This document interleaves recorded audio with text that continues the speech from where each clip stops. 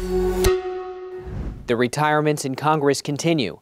This time, it's two high-ranking members of the Republican Party. House Homeland Security Chairman Mark Green and the chairman of the Select Committee on China, Mike Gallagher, announced they won't seek re-election this fall. They both said dysfunction is the reason why.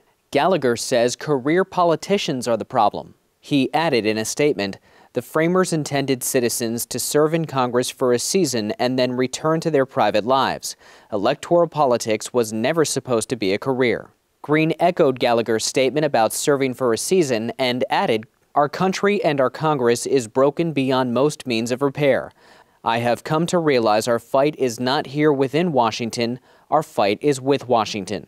How do you fix it from outside? The states have got to sue the heck out of Washington, D.C. Washington, D.C. has gobbled up power from the states. The 10th Amendment is very clear. If it's not enumerated in the Constitution, the federal government doesn't own it. Partisanship is also an issue. We spoke with members who agree Congress is dysfunctional, but when asked why, they blame their opposing party. So I think our biggest challenge is that our guys represent their districts. On the other side of the aisle, they just vote their ideology. So they're all the same lockstep, and that makes it really hard. We have to have bigger majorities. That's the solution. What you're seeing in the House is representative of the dysfunction in the Republican Party across the country. They don't know how to deal with this crazy man, Donald Trump, who is a real national security risk to our country. Do you think that there's a specific remedy to fixing it, if you believe it can be fixed?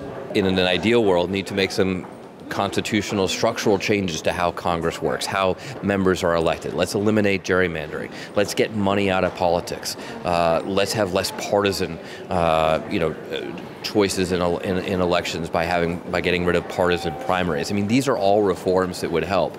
But in the meantime, we just need to get better leaders to run for Congress. We also spoke with Congressman Rich McCormick, who said Congress was designed by the framers of the Constitution to be dysfunctional. Here's his explanation as to why. We designed our government by the Constitution of the United States to be very inefficient on purpose so that it would never become more powerful than the people themselves. And that's one thing I have to remind myself all the time when I get frustrated. I have to remind myself we are on purpose designed this way. There are currently 44 members of the House of Representatives who are either not seeking re-election or seeking another office this fall. That's 10% of the chamber. Straight from D.C., I'm Ray Bogan.